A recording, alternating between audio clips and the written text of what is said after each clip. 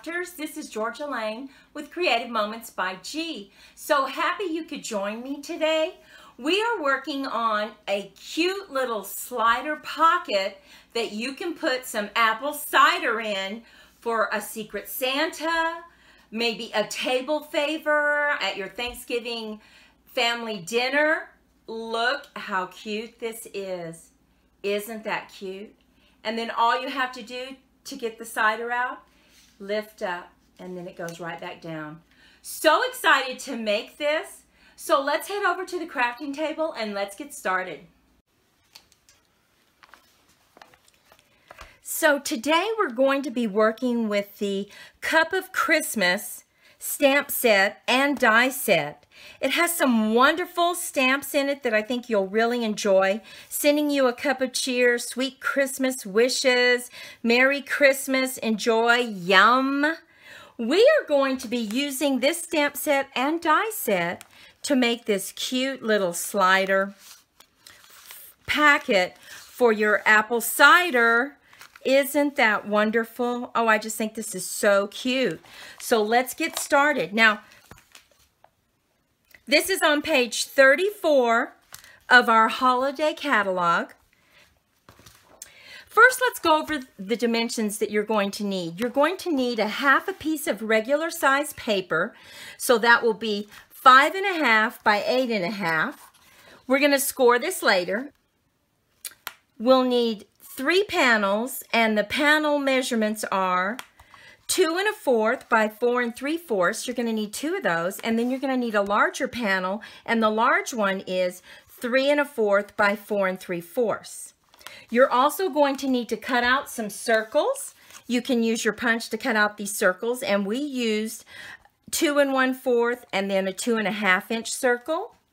You'll cut out your little cup of cheer, and then you're going to go ahead and cut out this little peppermint, even though we're going to chop it off because we're going to use it as a cinnamon stick.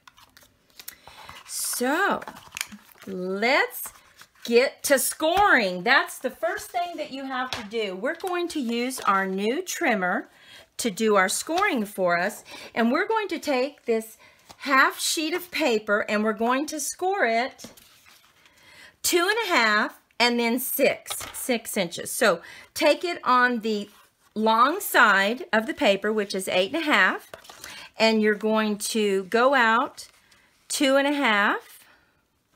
Make sure that you're using your scoring tool. Score it. Then you're going to move it over and you're going to score it at 6.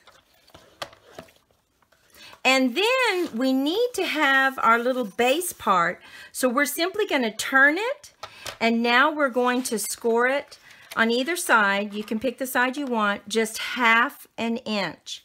And that's going to give us our little tab at the bottom. Okay, so we have our score lines here and then our bottom piece so that our packet doesn't fall out. The next thing we want to do before we go ahead and fold it is we want to get our panels on. So we have designer series paper that we're using, and we want to make sure our paper's all turned the same way. So that's why I'm making sure that it's turned the same way. We're going to use our glue, and we're just using some wet glue so that we have some time to move it around. We want to get it close to the edge so that when we have our packet, the panel doesn't come up. So we're not going to put the panel down here where we scored it, just on this part. So just look where it's scored and put it right in the middle. Make sure you push it down to get a good attachment going on.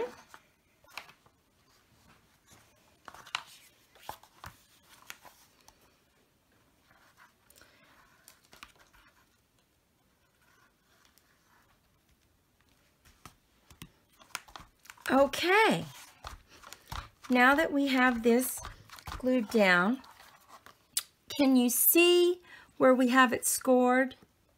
And we also have it scored continue down here. We don't need these little boxes right here.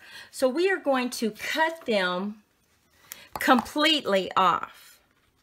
So just cut on the score line, right up to the other score line, and cut it off.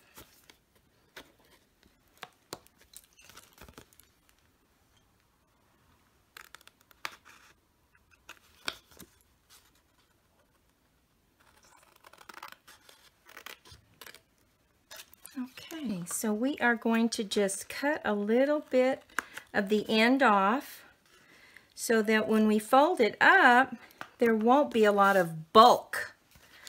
And there we have it. Now, some people fold theirs up and put it on the outside. I don't like to do that. I like to have my flap on the inside. So what I need to do is I need to get my tear and tape, and I need to put it right here. Just put a little bit. I love this tear and tape. And then we're going to decide, how are we going to fold it? I think I'm going to fold mine this way with this one on the top. So I need to put some tear and tape right here, as well as on the bottom, because we don't want it coming apart. So we're just going to put a little bit on the bottom, turn it over, a little more on the bottom. We're going to burnish it so it really gets a good hold on that paper. Then we're going to use our little pick. We're just going to pick this off.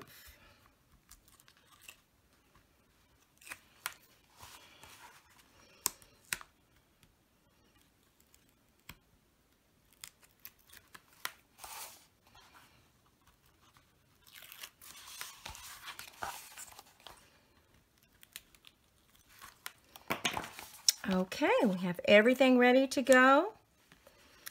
Now, I'm going to lay this one down, line it up, lay this one on top, exactly where I want it. And now we have our little pocket. Isn't that cute? What we need to do now is punch a hole right here in the top. I'm going to punch the hole and I'll be right back. Okay, so we have our hole punched. What we need to do now is decide what kind of string we're going to use. We're going to go ahead and get that put together, and then we'll do the top part. Now, what I like to use curling ribbon. I just think it's so festive and really makes a statement. You can, of course, use any 1/4 inch ribbon that you choose, and you need to make sure that it is about 20 inches long. We're going to double it. We're going to put it through our holes. Let's see, let's make sure both of them get through there. And we're going to line it up, both of them up, and just pull them like this, okay? Now get your apple cider, and all you have to do, now that you have them evenly distributed on either side, right? Just slide it in, and it pushes your ribbon down. Oh, isn't that neat? And then all you have to do is tie your curling ribbon.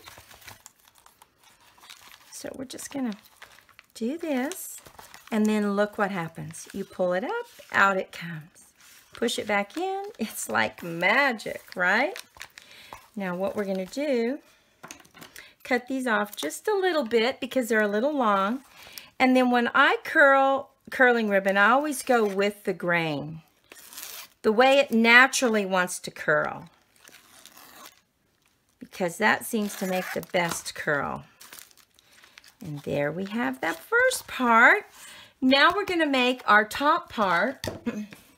And remember I said that we punched out some circles. We also punched out our cup with any die cut machine that you have. We have our little peppermint stick, but we know we're going to use it for a cinnamon stick, so we're just going to put that. We cut it off. And now we're going to use our stamp set. Now we used Cajun Craze to stamp our little message on our cup, and because I'm right-handed, I'm going to use the right-hand side, and I'm just going to use a piece of scratch paper to go ahead and stamp on to make sure that I don't get it on my nice table. So let's just stamp off and make sure that it's good. Oh yeah, see, I need a little more. Okay. Now you probably noticed that I have my acrylic block turned diagonal. There's a little trick to that. The reason I turn it diagonal is that when it's straight, sometimes I'm trying to line up my block when I stamp and I miss the stamp, so it ends up being a little crooked. This way I'm focusing on my stamp set and I really work hard to get it straight. Just a little trick that I use.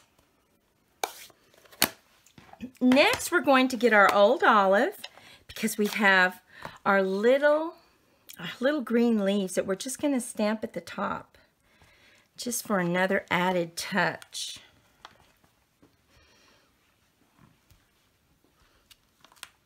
Okay.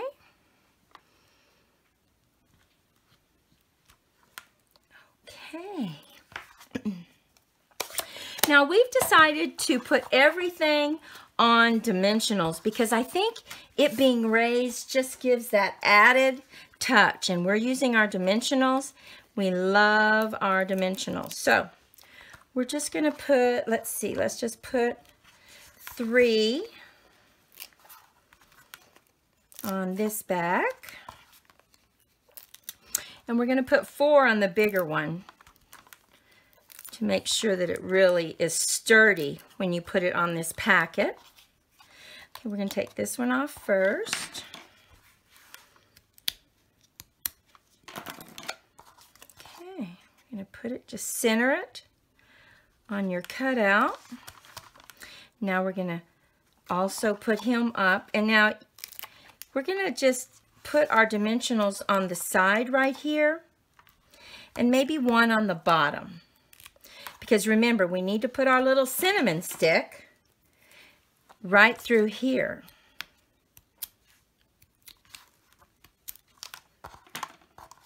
Okay.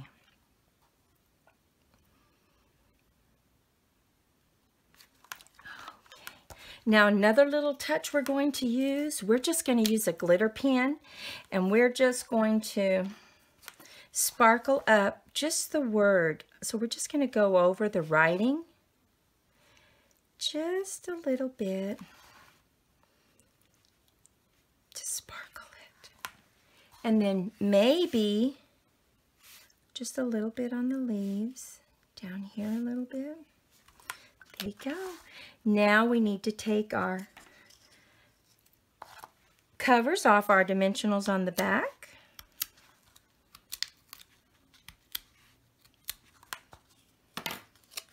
And place it on the front of our card, like so. And there we have it. Look at that. This is the one that we created earlier. We also created this one. I think they turned out so cute. And if you put this on your Thanksgiving table, I think your family would have so much fun and be so surprised at what's inside this little pocket. What do you think?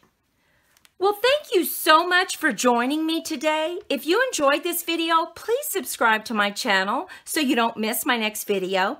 And if you're interested in purchasing any of the Stampin' Up! Products I used today, they'll be linked in the description below with all the project measurements. I would love for you to join my team and become a sunflower stamper. And guess what? Once you join, you get 20% off your orders. So go to my website, www.creativemomentsbyg.com, and click on the $99 sunflower to join.